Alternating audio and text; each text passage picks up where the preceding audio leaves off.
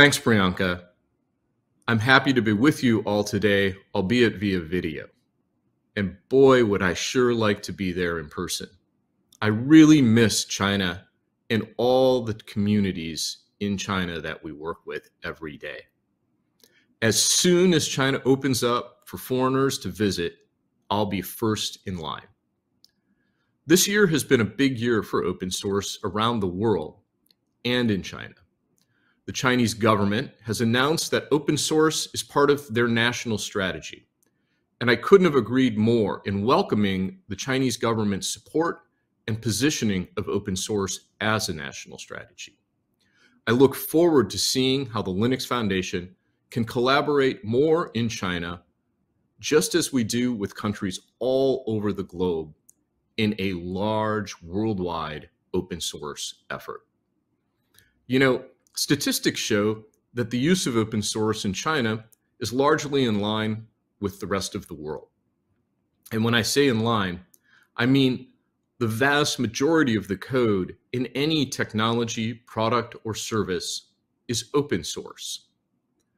The Linux Foundation is joining forces with the leading technology companies in the world, such as Huawei, Tencent, Intel, Microsoft, IBM, and others, to make sure that that code that we all depend on for the technology we use every day is secure, the communities that support that software are robust, and that we all work together in the open to create the incredible, innovative software that's such a critical part of our daily lives.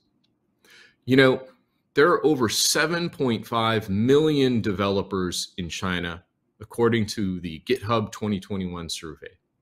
And China has some of the highest quality developers in the world. This is a valuable resource for global open source communities. However, this resource is not enough for Chinese development.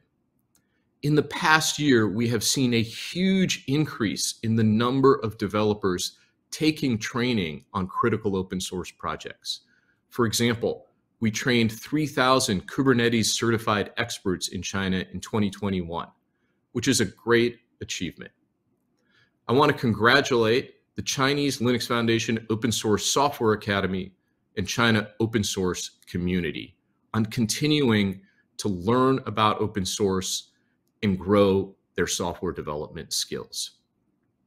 The Linux Foundation China and Asia Pacific team has put a great deal of effort into promoting open source in China in 2021.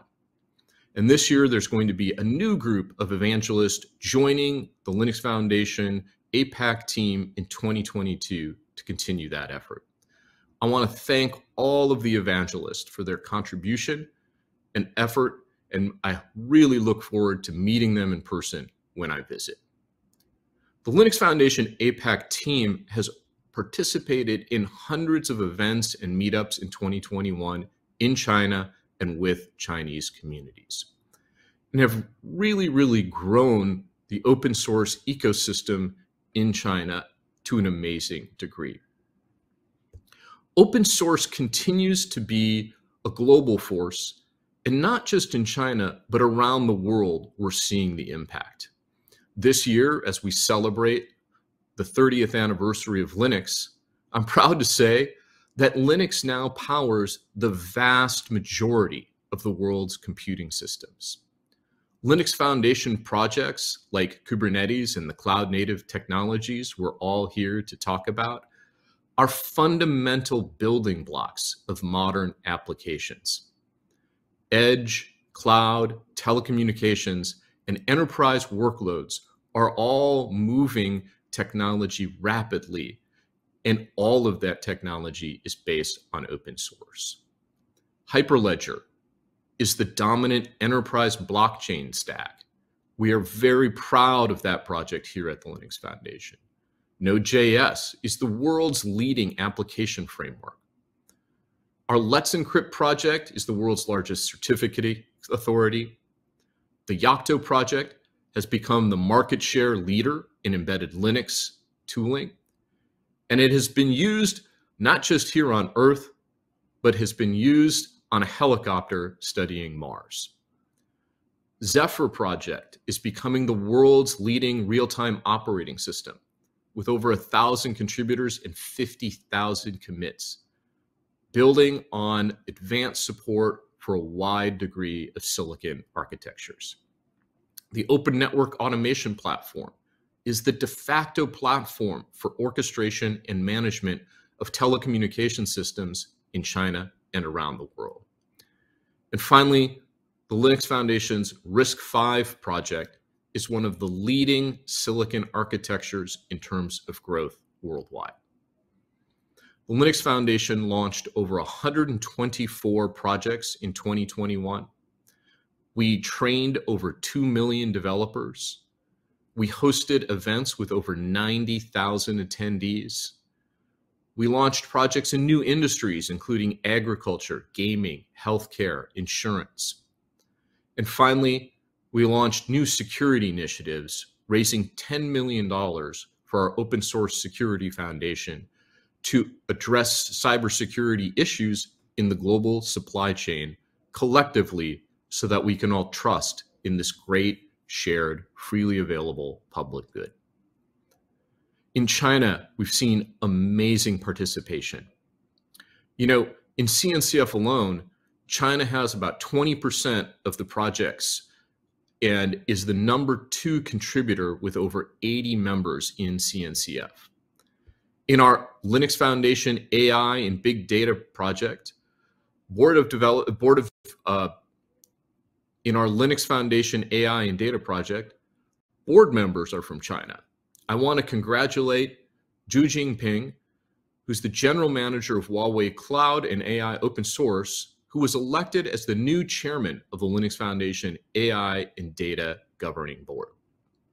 Hyperledger is the #1 enterprise blockchain in China. And according to a recent CAI CT report, China sees 60% of Fabric usage. 25% of global Hyperledger certified service providers are also in China. And 2 projects, Cello and Caliper, were contributed from China. We are seeing a huge increase in growth in contributions to Hyperledger Fabric and continue to see broad adoption of Hyperledger blockchain in China. China also continues to support many of the new projects and foundations that the Linux Foundation created in 2021. The Open Source Security Foundation I just mentioned is supported at the highest level by companies such as Tencent and Huawei. Our FinOps project is supported at the highest level by Tencent Cloud. FinOps is the key to unlocking the promise of cloud computing by helping organizations with best practices around managing their cloud computing infrastructure.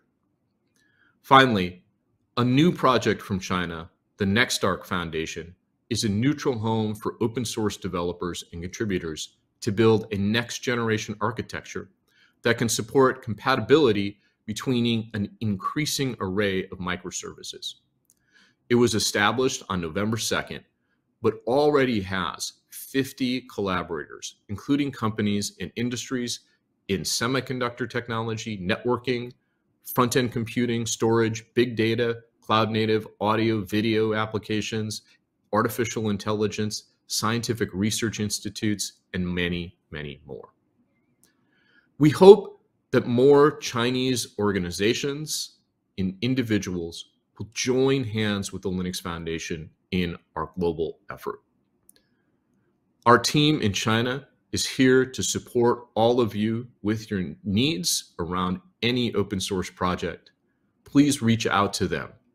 And remember that open source is about helping yourself and helping others at the same time.